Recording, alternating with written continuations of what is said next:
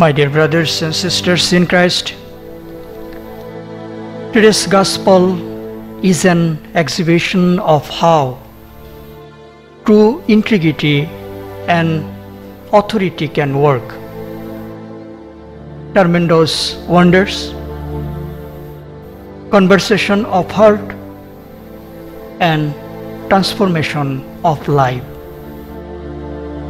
And how it can also cause some people to oppose credibility and authenticity by engaging in calumny and character assassination. We see that today's gospel picks up where last Saturday's gospel ended. And today the scribes accuse Jesus of being possessed by Beelzebul. They stated that they believe it's the power of this prince of demons that gave Jesus the power to cast out demons. Also, the people who were listening to Jesus, priests declared that he was out of his mind. But Jesus did not let their comments distract or deter him. He immediately turns to them and questions their declaration. And ultimately, Jesus tells the people that all sins, all blasphemies will be forgiven.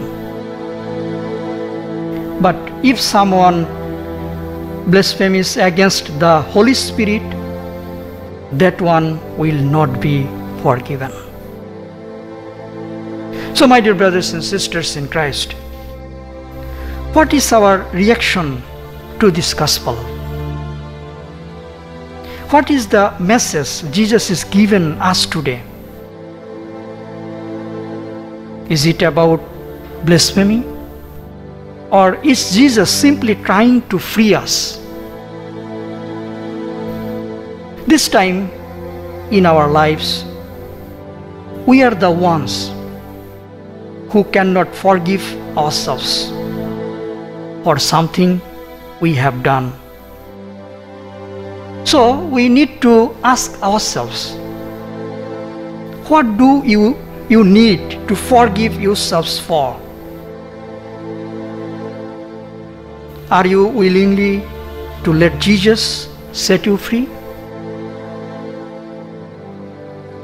Today's gospel calls us to check and examine. Is my prayer life and devotion truly authentic and credible?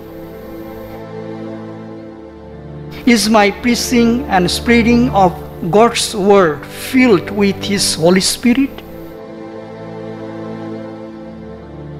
Is my reception of the sacraments helping me to make an honest effort to be a true Christian? So, my dear brothers and sisters in Christ, Jesus is waiting and ready. However, we trust Him enough to open our minds and hearts to His love, His forgiveness, and His healing. Just now we pause a moment and reflect on this. God bless us all.